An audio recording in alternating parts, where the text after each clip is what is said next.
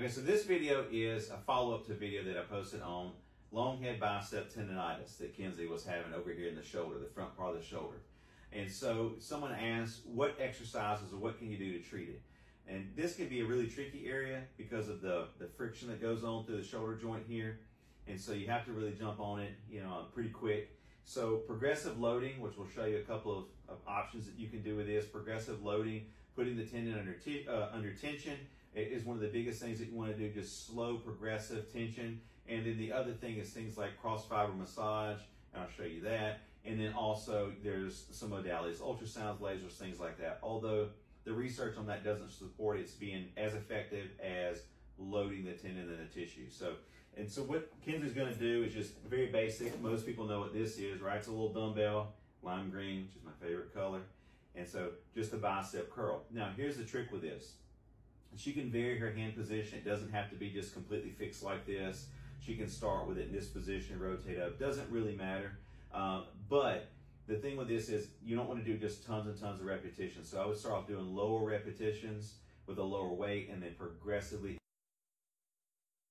increase the weight. You're not going to be able to take this 3-pound dumbbell and do the same dumbbell for 2 months and expect for this to really get that much better. So you have to progressively increase the weight, and then you're going to decrease the repetition some. So I would say something in the repetition range of probably 8 to 12 repetitions, just my preference.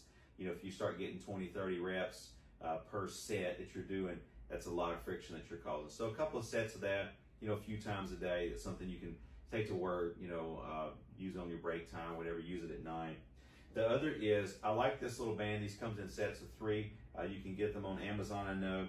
And so just to provide a different form of tension. And this is a great way to do what's called an isometric. Now you can isometrically push against your forearm and hold it like this, and that's okay. But I like to use this because you really can vary the position and we can vary how much resistance is being applied.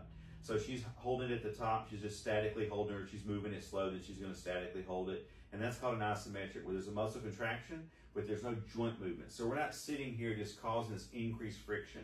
So these are really good for somebody who's having just a ton of pain in the shoulder and you're not ready yet for dumbbells or even using a curling machine, things like that. So you're going to start with something like this, and that will provide a little bit of a less invasive irritation to the shoulder.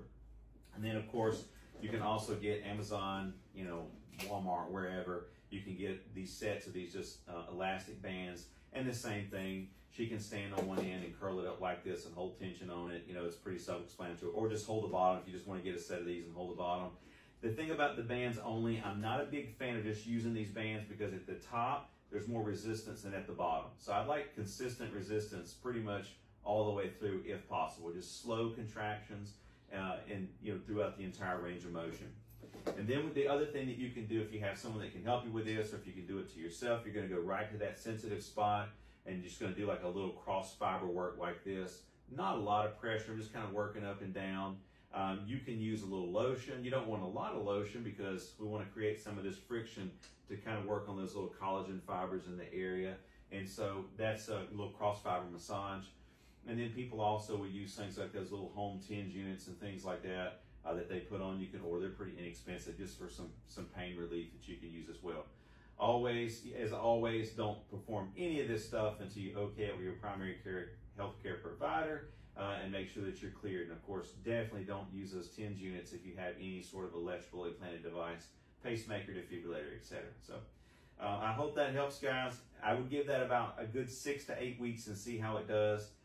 Most research says that after about 3 months of trying conservative management, if it's not better, then you may need to have surgical intervention. But of course, I'm a fan of not having surgery if you don't have to. So I hope that helps, guys, and message me with any more questions. Thanks for watching.